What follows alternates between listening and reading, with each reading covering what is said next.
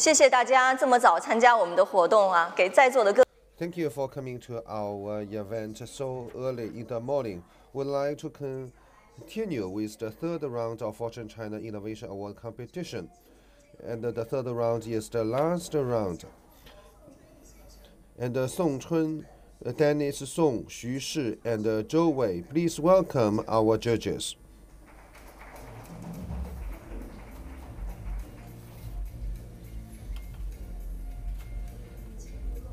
Please take your seats. Now, we will meet each of the three finalists in this round of competition. The first, please welcome Zhang, COO of WeRide. Let's welcome. Now it begins. Distinguished guests, ladies and gentlemen, dear friends, good morning. It gives me great pleasure to introduce my company, WeRide, established in 2014 in Silicon Valley for autonomous driving. Now we are a leading Air 4 class autonomous driving company. At the same time, we are also a smart mobility company. Our vision is that we change mobility with our technology. It is our hope that autonomous driving technology will help us overcome various difficulties in traveling. So, for example, traffic accidents, we want to improve safety. At the same time, we focus on the trillion-dollar mobility market in the future. China and the United States are two leading countries on mobility. And in the United States, you have a number of leading companies like Cruise, like Waymo, like Uber. And in China, we have WeRide, Baidu, and Didi. And we also hope that we will have a more reasonably priced mobility companies in the future. So in the past 2 years, we have received the support from our investors. We have we are the first to receive the investment from Autonomous Alliance, from Renault, Mitsubishi, and Nissan. At the same time, we have also received the investment from tech companies as well as other investors. So far, we are the first in China. That's why the investors put so much hope upon us. Now, we have rapid research and development process. We have the pilot testing in a tunnel under the river, and we also have safe driving under in storm. In October 2018, we introduced the first Air 4 class autonomous driving taxi, which is compliant with regulations. And in June 2019, in August 2019, we established the first autonomous driving taxi company. And we have made progress in 4 areas. First, in technology, we introduced a product-level algorithm for our solutions. So with one general algorithm, we have accumulated, we have tested about nearly 1 million kilometers. So the safety of our products has been proven. At the same time, we are also have a multi-sensor integrated solution. With 5G technology, we have real-time synchronization as well as comprehensive coverage, cross-verification of sensors, as well as our front lidar. So a fleet of taxi has been launched. In terms of business model, we have established the first robotaxi joint venture in China, so that we have a complete industrial chain from manufacturing to the services. We have about over 300 staff. 1/3 of them are in Silicon Valley. Many of them have distinguished graduates from top universities. So we are going to have the commercial pilot test in 2020 in Guangzhou. Thank you. Thank you, Mr. Li Zhang, for your presentation. Mr. Song, Dennis Song. So I'm quite familiar with WeRide because in the past few years, WeRide is a leading company in China on autonomous driving industry. And I'm thinking about one question. I'd like to raise this question with you. The biggest value of autonomous driving is to a replacement of human beings. So in many areas and fields, actually autonomous driving performs better than human drivers. In autonomous driving, it seems that it's quite easy for human to drive a car, but take a machine for example. Google. Google has spent hundreds of millions and even more billions of dollars, but the test driving so far is still limited to one state or another. In many structured roles, actually autonomous driving is quite easy. However, in unstructured roles, there are a lot of technical challenges. That's why in early 2018, we relocated our headquarters from Silicon Valley to China, and we believe that pilot testing in the United States for 1 year could be completed within 1 year, for example, in China. So we hope that our theory could be applied into practice. So we have invested a lot. We have invited a lot of experts to work for us. And I think in the future, you can see our pilot performance, pilot operation in Guangzhou for autonomous driving. Autonomous driving is developing faster than we imagined. So, Madam Xu, I know something about WeRide, and so I have a partner which also works in the automobile industry. For L4 class or L5 class, maybe it will be applied after 2030. So there's still 10 years to go. And what kind of progress that you would like to make in the next 10 years? And now you have some pilot testing on the road. And what about your business plan in the next decade? 2030 actually is the target year for major automobile manufacturers. But for tech company or startup business like us, we believe that it will arrive earlier than 2030. So many Waymo is a role model for many companies. Now they have autonomous driving taxi in the state of Phoenix, a kind of commercial rollout. So we believe that in the near future, these robot taxi and other companies will emerge to develop autonomous driving technology, at the same time present a good case for it in the near future. So in October 2019, we established a robot taxi with a number of local partners, so that we can land the operation of autonomous driving. Kai-Fu Lee said that we are Waymo of China, and we also strive to be that. Thank you. I have a dream, and 3 years ago, I said on various platforms and occasions that autonomous driving in 3 years will have in a 100% autonomous driving in a limited scope of space, but it has not come true after 3 years. China has a few advantages, for example, administrative resources. For example, we may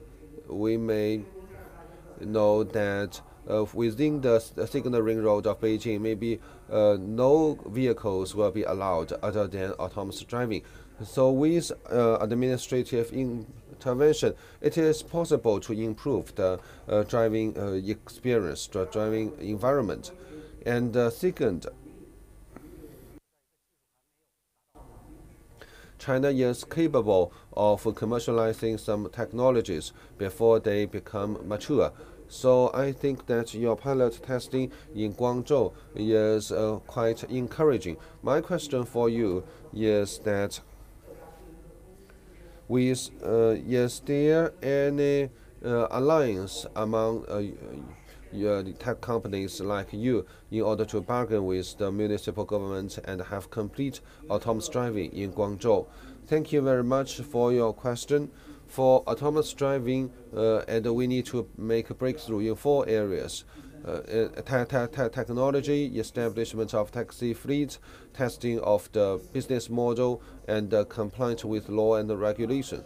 So the 4th point is not something can be changed by a private company, and but nevertheless, in the past few years, and now we are committed to autonomous driving in a limited scope of space, and we are going to get the approval of the authorities.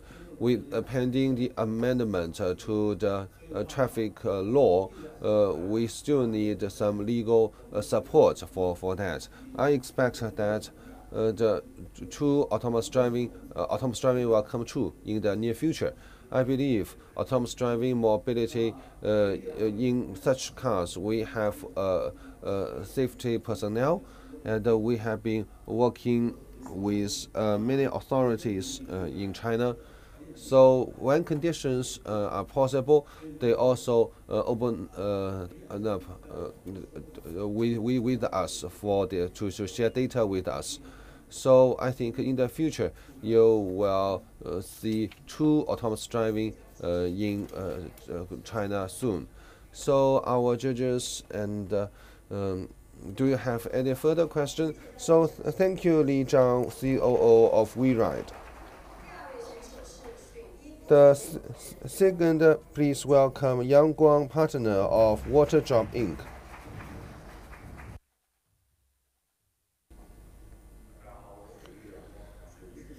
From Waterdrop, we are an insurance technology company driven by science and technology. So in the future, we want to establish a comprehensive and supplementary medical service payment system.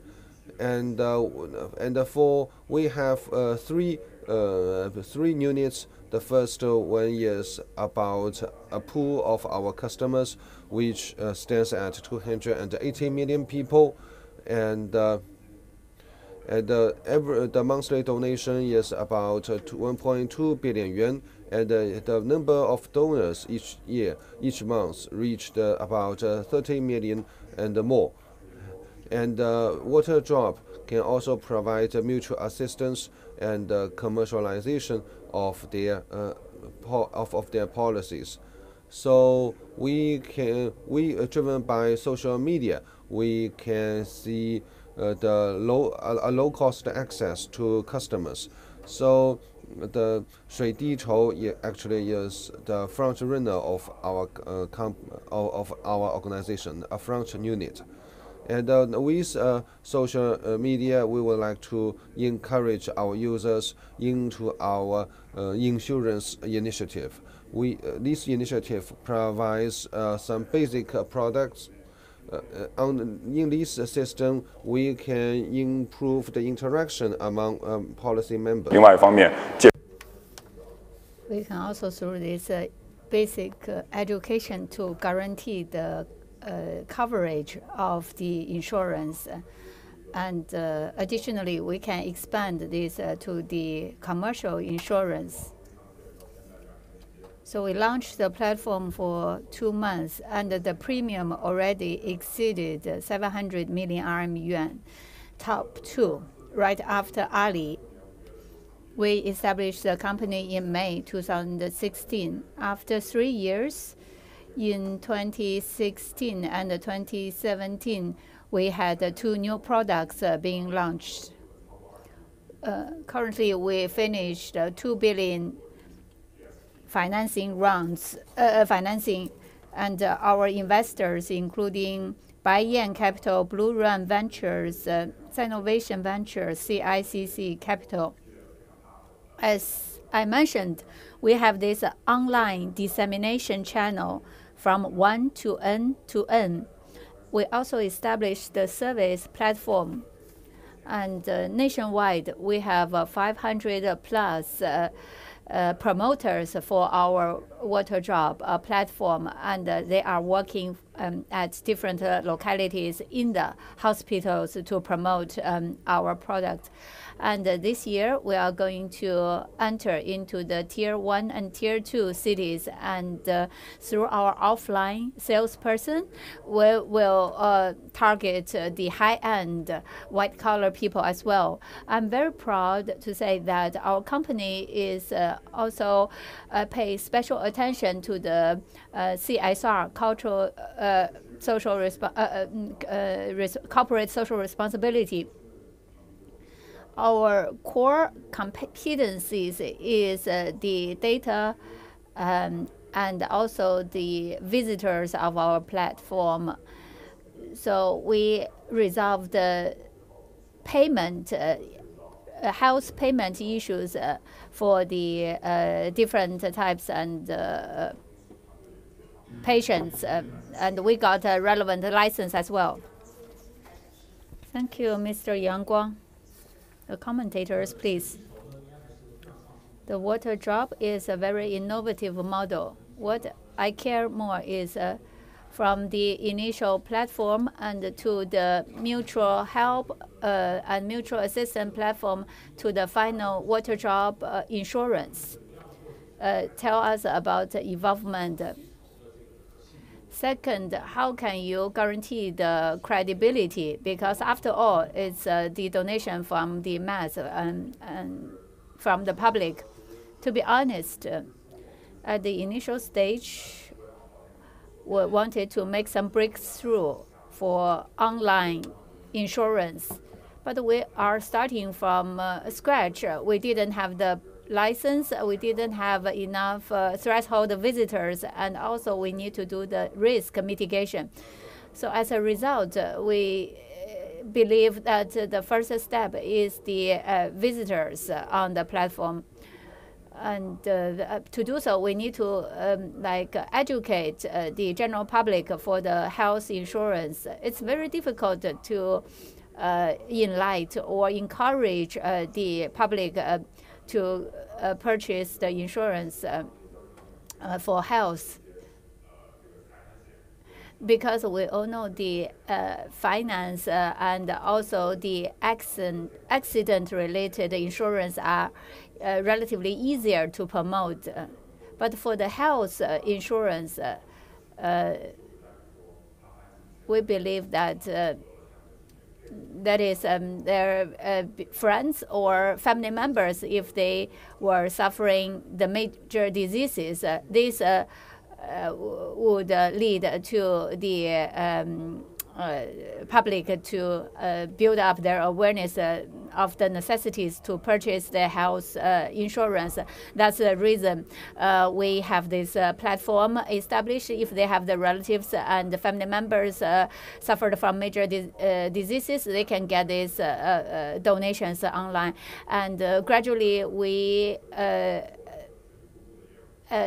promote the mutual assistance. Comparing to the insurance, the premium of mutual assistance is relatively lower, and the coverage is larger.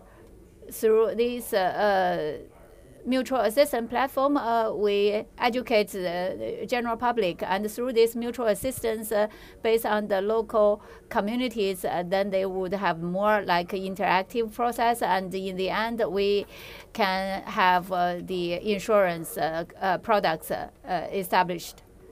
Offline, as I mentioned, we have a full-time 500 persons as our promoters and sales force. They focus on the major disease patients, and they also establish a kind of a working relationship in the hospitals. Sorry, time is up. Ms. Xu, first congratulate Water Drop for your mobilization of the capital ventures. In the future, how could you balance the short-term and the long-term insurance? Now you have many mutual assistance, but it's not easy to convert directly to the long-term health insurance scheme. I noticed that you are applying the reinsurance license. In the future, what's the focus of your company? We got many visitors on our platform, and we focus, therefore, more on the short-term insurance scheme. But for those patients already had the short-term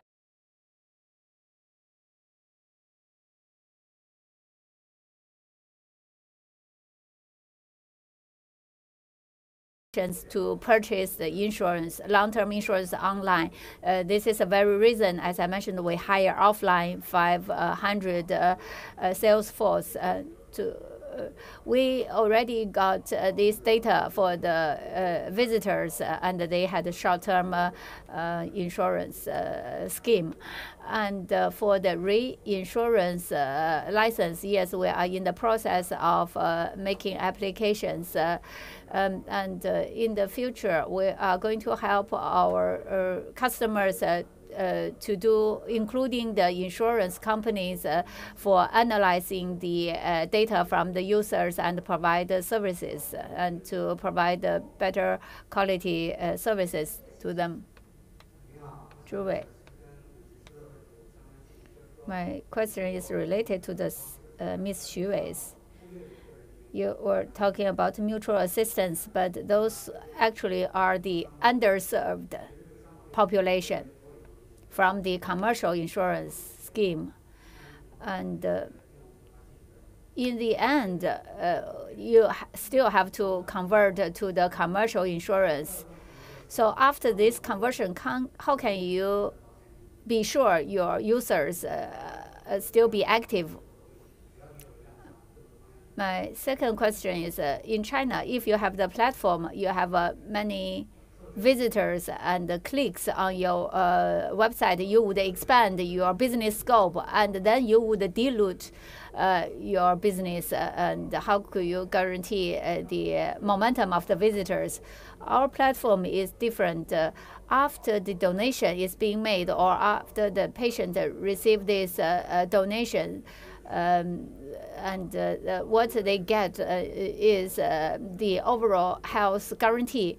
So we keep a high frequency interaction with the users. We also educate them and try to raise their awareness on the importance of purchasing insurance. But we would not force them to purchase the insurance, and they have the free choice. So it's a kind of health guarantee, education, and the insurance being combined. Sorry, time is up. Next, from Mr. Zhang Peng from U Commune.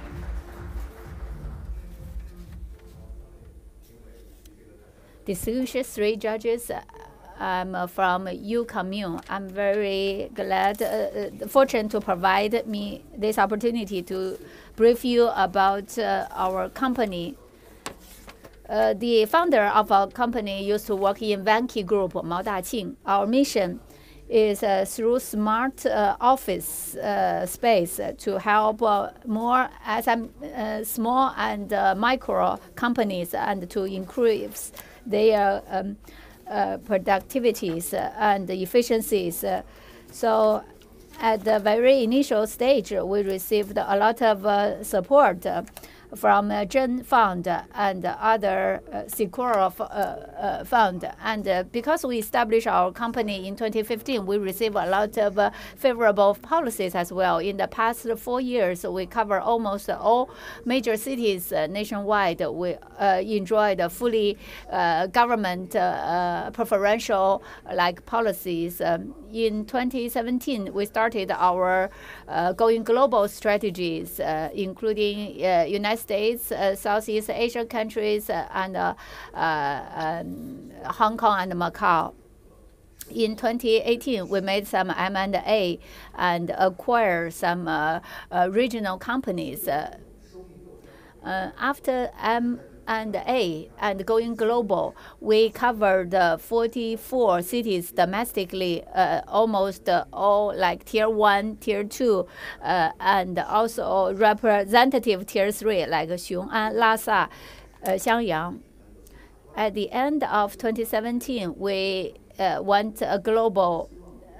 We wanted to provide the facilitation for the companies to be easier to settle down in overseas countries. We also want to attract the local companies who want to expand their business into mainland China. So Link China Go Global is our strategy. We had a very good spatial distribution, and then we would provide them value-added services. So we cannot start without talking about space. We need to improve our spatial products. You can see U-Commune, we call this is a kind of a maker space.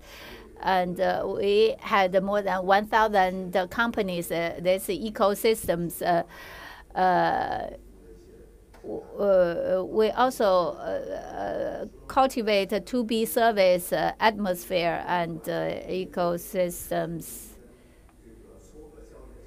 We also try to facilitate the community exchanges. Through this process, we put together our resources, more and more brand paying attention to our U-Commune, and they wanted us to provide services to them as well.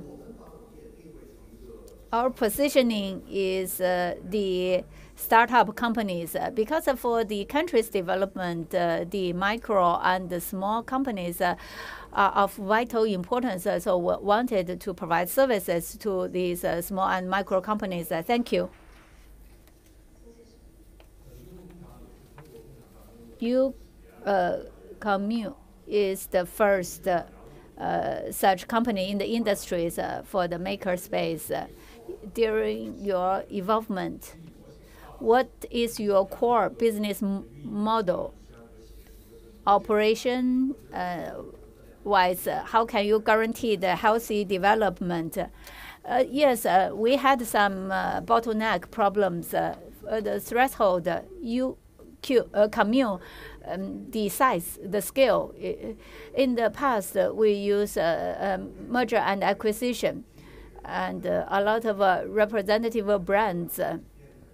Because why those companies wanted to be acquired by us, they couldn't achieve a scale of economy. This is also the threshold in China. For the business model, we believe that we should. We believe that we are the re-lender. We need a tenant. We are not the owner of the apartment and the houses, but what we can offer is added value services. We have more than 200,000 users, and what we can provide is the added value to them. It's nothing to be shameful. I think everybody is interested in this WeWork topic, sharing space, office space, but the whole business model being challenged. This is a very good innovation. But under this national economic downturn trend, you would have many loss of tenants, and how can you cope with the challenges? Because we have 40 million small and micro level companies. According to statistics, each year we have 10,000 micro companies adding each day. during the peak year, even 40,000 micro companies added each day in China. Indeed, you mentioned economically we are on the downward trend. But because of this, even SOEs and the large-scale companies, they want to reduce their office cost, so they would consider this WeWork modality as well.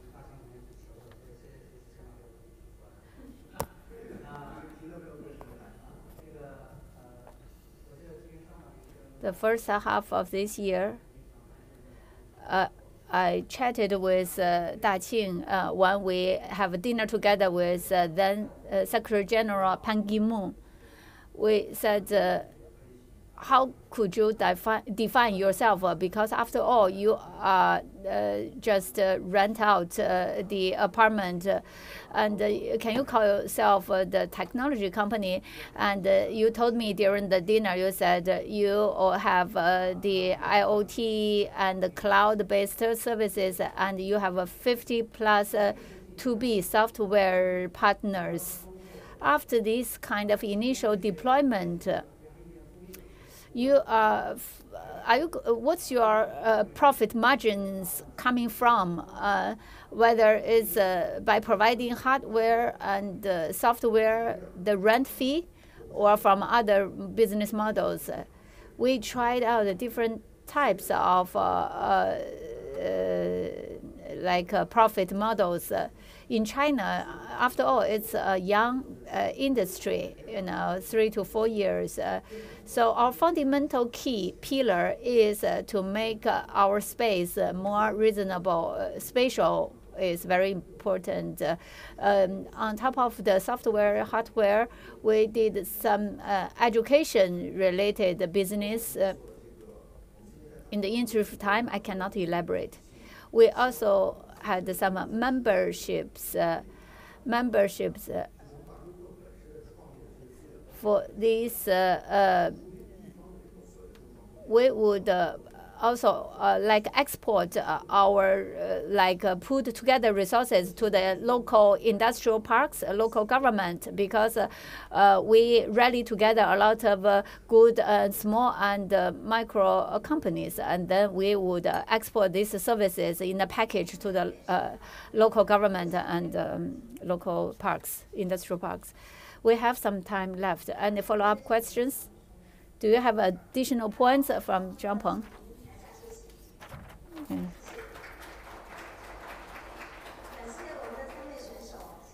Thank you for the 3 contestants. Please, it's the voting time. Please pick up the voting device on your desk. Press 1 for We Read. Press 2 for Water Drop. Press 3 for You Commune.